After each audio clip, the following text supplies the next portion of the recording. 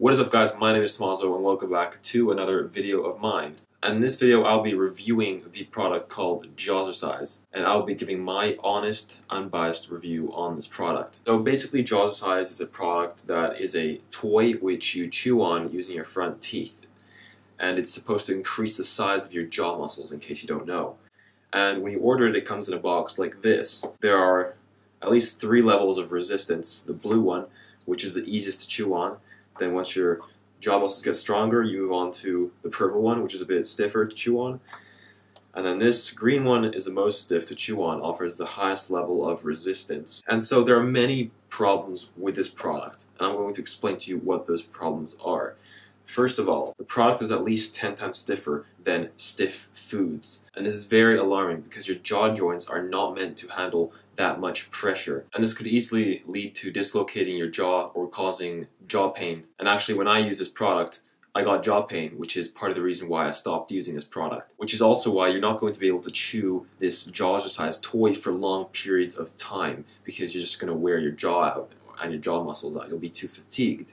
And chewing on something for a longer period of time is what stimulates the jaw muscles. And for example, with stiffer chewing gum, you will be able to chew on that chewing gum for long amounts of time because, first of all, you're using your back teeth, which is easier to chew with, and the resistance of chewing gum isn't as big. And chewing on something for longer periods of time is more effective to grow those jaw muscles. And you really want to be chewing for, at least 1 hour per day, which is most effective for growing your jaw muscles, and not 15 minutes per day. And with these Jawzrsize toys, it's a lot harder to chew for 1 or more hours each day. And the second major issue with this toy is that you salivate a lot when you chew it. Your mouth is wide open, and so saliva comes pouring out of your mouth. So you need to have a plate underneath your face when you're chewing it to catch the saliva, which is not convenient at all, especially if you want to bring this toy to a gym or out running with you. You're not really going to be able to because you're salivating so much. And the third reason why this product is not good is because you're using